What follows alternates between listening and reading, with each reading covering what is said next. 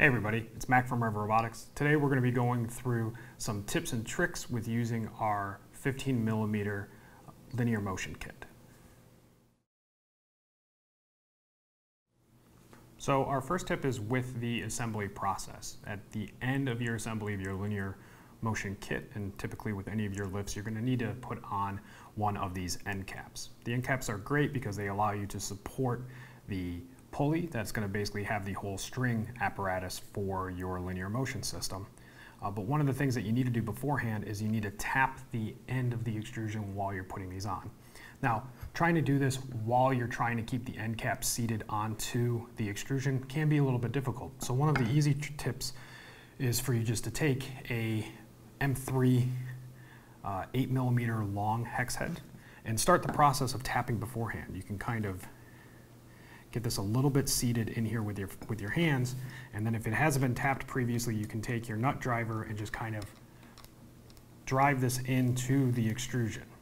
Now, one of the things that is a typical failure point when you're trying to tap the end of the extrusion is you'll start to hit a point where there might be a little bit of chip buildup from the aluminum. So you kind of go in until you start to feel a little bit of resistance, and then you can kind of back this out about a half of a turn. And then you can keep going in about 2 or 3 turns, and then back out a little bit as well. And then you can kind of keep repeating this process until the extrusion is completely tapped, so your bolt head will be all the way down.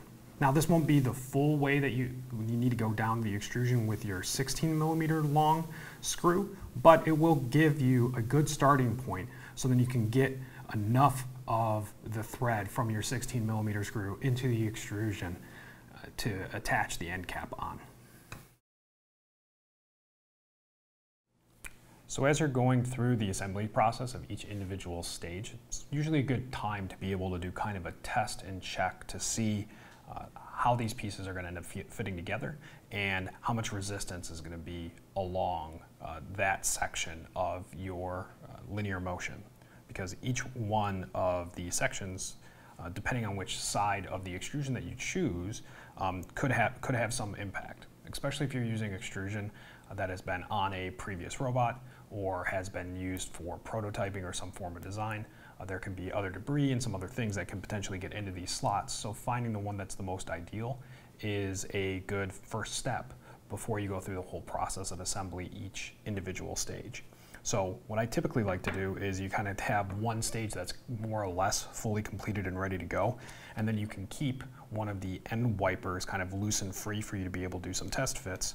So you're able to just kind of slide this on, get this locked in onto the extrusion, and then you can kind of go about the process of sliding on the extrusion just to kind of see how this stage would end up feeling. So like this one feels like pretty loose and free, as you can kind of see, because we're able to kind of have a keep motion as we kind of let go of the force that's attached to it. But if we were to kind of take this, we could kind of rotate this around and then see if there's another end where it wouldn't be nearly as free as this previous section kind of is.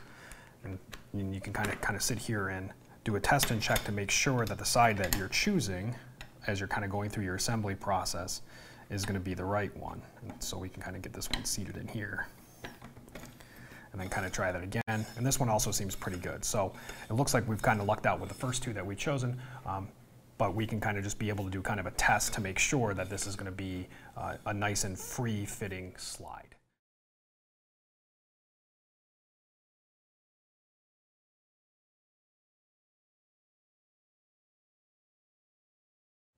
So as you're going through the process of building using our linear motion guide, we'll end up having you use both wipers where you're using M3 hardware to physically hold this inner wiper on by using regular M3 nuts into one of the extrusion slots. This is really great for lifts that are going to be having a little bit more weight that are attached to them. But in some cases, you're going to be wanting to have something that is a little bit faster and maybe has a lightweight attachment on the end, so it's not going to be under as much stress or under as much load. And so with that, you're able to kind of go ahead and do a little bit of a different technique that will end up constraining this inside wiper with the end cap itself, as well as a set screw and one of the standard non-lock nut versions of the M3 nuts. So you're able to take that inner wiper, slide that in to the end of the extrusion there. You can take your set screw with your key, Allen key, and basically connect that into the M3 nut. Now, all of the set screws that come with the rev shaft collars all have an M3 thread, which is the same as what is in for our M3 nuts. So you're able to use those interchangeably, and then you can end up taking that set screw nut combination, adding that into the end, and then basically using this to hold your wiper in place. So you can kind of slide that down and in, and then this will constrain that wiper. One of the things to just keep in mind though is, like, unlike having two pieces of hardware being able to hold the wiper in place, with this one you only have the one and you're using the end cap as your other side to constrain that wiper. So utilizing this with lighter duty lifts is what is recommended. If you're going to be lifting anything that is heavy, going with the standard configuration is the way to go. So there's a few tips on putting together your linear motion system. Do you have any tips? Feel free to share them with us in the comments. If you run into any issues with your linear motion kit or any Rev products, feel free to reach out to us, support@revrobotics.com. Good luck everybody, and we hope to see you at the competition.